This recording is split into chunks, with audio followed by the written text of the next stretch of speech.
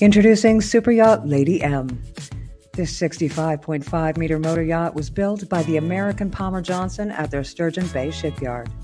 Her interior is styled by Italian design house Nuvolari Lenard, and she was delivered to her owner in June of 2013. This luxury vessel's exterior design is also the work of Nuvolari Lenard. Lady M has been designed to comfortably accommodate up to 12 guests in 6 suites comprising of 1 VIP cabin. She is also capable of carrying up to 14 crew on board to ensure a relaxed luxury yacht experience. Built with an aluminum hull and aluminum superstructure with teak decks, she benefits from a semi-displacement hull powered by twin diesel MTU 4,150 horsepower engines.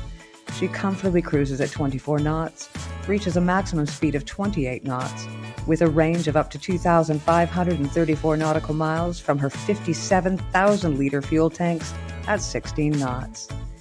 Lady M features at-anchor stabilizers providing exceptional comfort levels, and her water tanks store around 12,000 liters of fresh water. Lady M is owned by Alexey Mordashov, the main shareholder and chairman of Superyacht, a Russian conglomerate with interests in metal, energy, and mining companies. His estimated worth is $21.2 billion US, and he is thought to be the second richest person in Russia. If you account for his family's wealth, he is considered to be the richest person in Russia.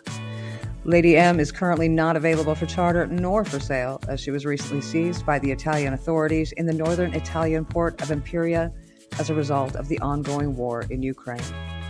Tune in again next week when Yachting International Radio introduces another super yacht.